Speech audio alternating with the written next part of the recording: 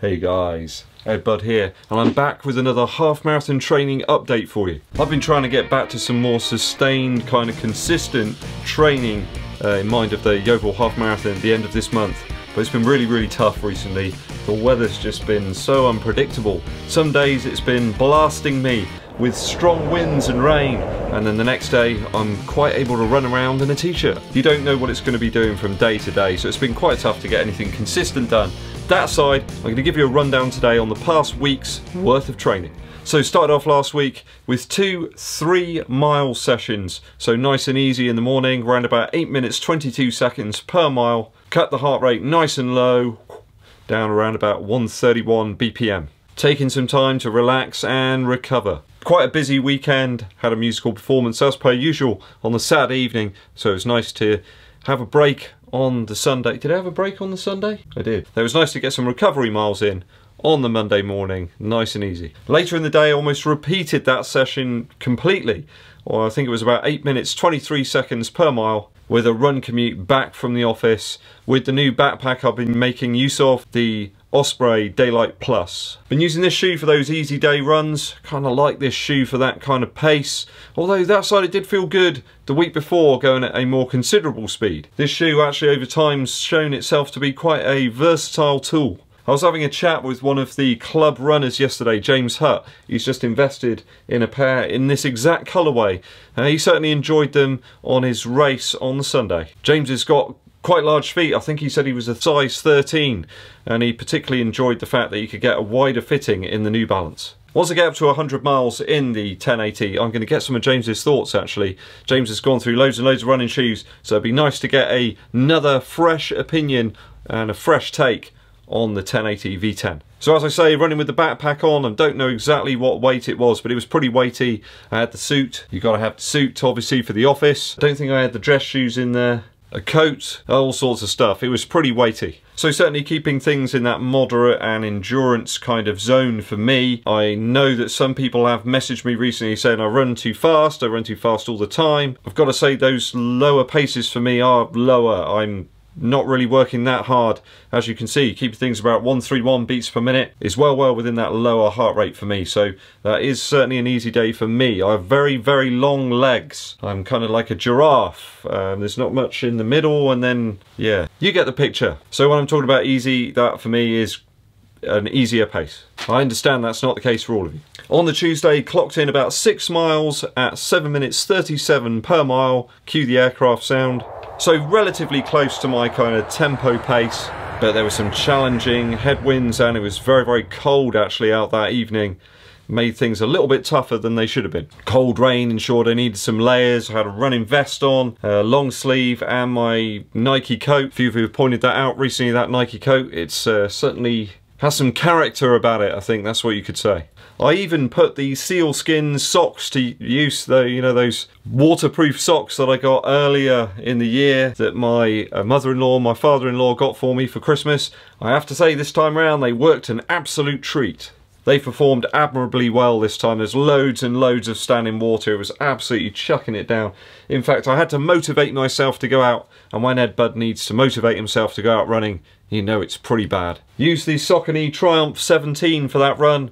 I was really excited to get back out on it again, and it was certainly testing conditions. I've been chatting with Kev Burmaster, a long-time viewer of the channel, and he was waxing lyrical about these fantastic shoes, but we were both a little worried. Well, how are they going to perform in wet weather? I have to say, they performed very well. I was a little worried. There's so much foam, certainly here around the heel area, and the tongue has got a decent wodge of foam. But no problems there, not a single issue. Feet were bone dry with a combination of the Saucony Triumph 17 and the sealskin socks. I mean, there's loads of standing water. It was a rain-soaked run. Average heart rate on that was about 143, a little higher than my recovery runs the previous day, but I think that was mainly due to the fact I was wearing most of my running clothes to try and keep warm. I think the headwind really hindered me the first 3 miles, but the second 3 miles coming back, it was certainly a little bit easier. I got to feel a bit more of that bounce that I really enjoyed in my initial runs in the Triumph 17.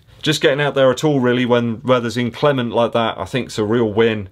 You got to kind of feel proud of yourself. In fact, if you're a runner and you're getting out there, always feel proud of yourselves. I don't like these people that kind of comment about people's paces, oh, they run slow or they're not real runners. If you get out there and you're running, you are a real runner. Don't listen to them. So the Wednesday was a much milder day. It was actually beautiful out there. Really nice, pleasant kind of sunshine, nice temperature around about 8 or 9 degrees. So much so that I could even get away with just wearing a t-shirt. Headed out for my 6-mile initial run in the Evo ride last week. Hopefully you've already watched both myself and Emily Run Like Hella's reviews on that shoe, our initial reviews. Hope you've enjoyed those videos. We really enjoyed collaborating. Thanks, Emily. I hope we can do the same again in the very near future. If you haven't already, please go and subscribe to her channel. I'll stick a card up in the corner. So that run was about 6 miles with 3 miles sandwiched in the middle at around about 7 minutes 9 seconds per mile. So I wanted to see if I could push the pace a little bit more in this shoe, as well as doing some kind of more tempo paces before and after.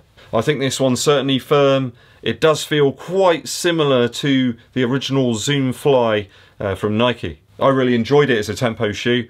I'm not going to be sure it's for everybody though. Want to give a shout out to another YouTuber, Jordan Thomas. Thanks for tuning in, Jordan. And your comment about the Evo ride was quite interesting actually. Yes, I do think it's quite similar to the Zoom Fly, in as such as I think you can use it as a tempo shoe, and you could probably use it for some sort of long runs at pace. But I don't think it's quite as clunky as something like the Zoom Fly 3. Certainly when I pulled the pace back a little bit, it's more of a kind of lower tempo pace. It still felt good, it still felt manageable. With the Zoom Fly 3, I just felt that shoe was kind of tough and clunky if you're going to do some kind of interval work. So I think this one could be a little bit more versatile than I first thought. Hope that answered your question, Jordan. Do check out his channel. I'll stick a link up in the corner somewhere so you can go and check him out. So I think for me the shoe performed well, about 7 minutes 22 seconds per mile on that session. It certainly didn't feel out of place amongst some of the lighter shoes that I've utilised of recent time. It is a little bit more weighty, but that guide sole kind of situation you've got going on at the front of the shoe really gave me an injection of pace. It felt great. Felt like the transition from stride to stride was really smooth. It's kind of felt quite exciting actually running in that shoe. Something that I've not felt since, oh yeah, certainly that Zoom Fly. It made me want to run fast again. It makes me want to go out in it, this shoe. I don't think it's that narrow, actually. I don't feel that it's actually too narrow. I know Emily did find it quite narrow, but for me personally, I don't think it's too narrow. Do they do width fittings in Asics, Beast? Do they, Beast? No? Okay. She doesn't know. So another easy 3 miles run commute back home from the office on the following day. Temps were dropping pretty fast though, so I wanted to get back quickly to the solitude and warmth of the house. Utilised the old Triumph 17 again. Even at about 7 degrees, my hands were absolutely freezing, so I took a quick stop not long after the start of the run to get my gloves on. Probably going to be my next purchase is a set of better gloves. My poor old Nike racing gloves are starting to fall to pieces in my hands. Kept the cadence solid and the effort firmly in that kind of recovery endurance kind of zone. Woke up feeling somewhat beat up on the Friday. It had been a tough week, so took a rest day. Was testing out the leg on the Saturday with 4 miles, kept it around about 7 minutes 57 per mile. Hip was feeling a little bit better, didn't feel quite so beat up because I knew I had to be 100% or I wasn't going to race on the Sunday at the Sherborne Sports Centre 10k. What? Vaporfly 4% you say? For the race? Why didn't you use the next percent? Well, I'll explain that. So the Sherborne 10k starts up around the Sports Centre in Sherborne, which is in Dorset, a town quite close to Yeovil. This isn't an easy 10k though, it's not all on road. Well, I say it is on road in fact. But there's some country lanes thrown in there which after the storms of recent time were very, very muddy, full of loads of twigs, rubble and lots of mud. Around about 430 foot of elevation gain on this course as well.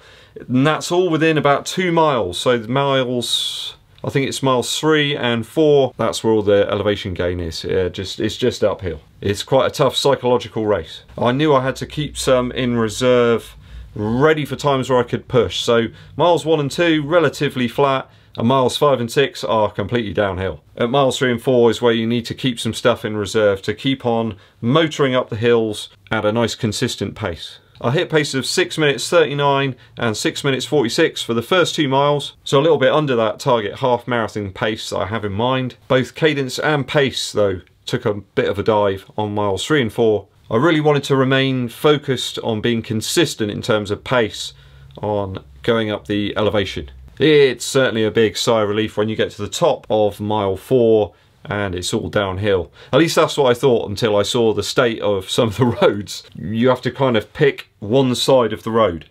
In the middle is where kind of all the mud's kind of congregating, because it's kind of like a single lane country road. There's no opportunity to kind of go down the middle. If you do, certainly in these, I was just going to go flying, I was going to slip. That side I did see a number of runners wearing 4% fly nits, lots and lots in fact. It's all down here, miles 5 to 6, right back to the sports centre, and I came through the finish in about 44 minutes 30 seconds. Still waiting for official times on that one.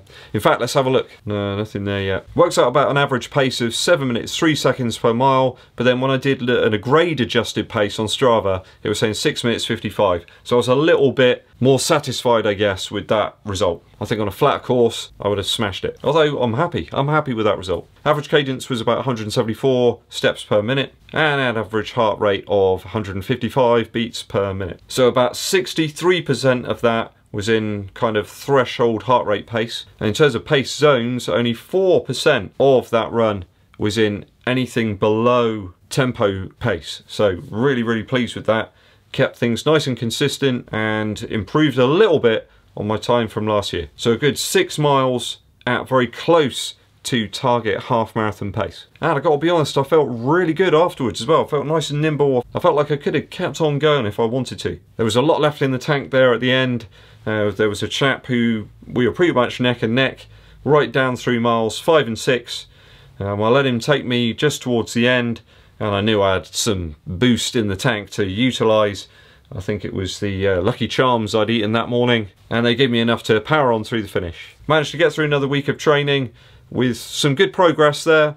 Happy with my 10k race time there on a challenging course. One day I'm going to do a course that's just nice and flat, you know, and it doesn't go up some ridiculous hills. Why do they offer these? I've got to say, I've been wanting to get this shoe back out again and kind of refresh my memories about it. It's certainly a shoe that's given me my half marathon personal best, and it's also a shoe that gave me my 10k personal best as well. So I really do love this shoe. I love the way it looks, and I love the way it feels on foot as well. It really did feel nice to get this back on, and with very limited warm-up before the 10k race on Sunday, I still managed to produce the goods in it. So I'm really loving this shoe. I will be sad when it starts to degrade a little bit more, and I'll kind of put it out to a tempo sort of usage then. You know, my videos aren't complete unless we have a short musical interlude.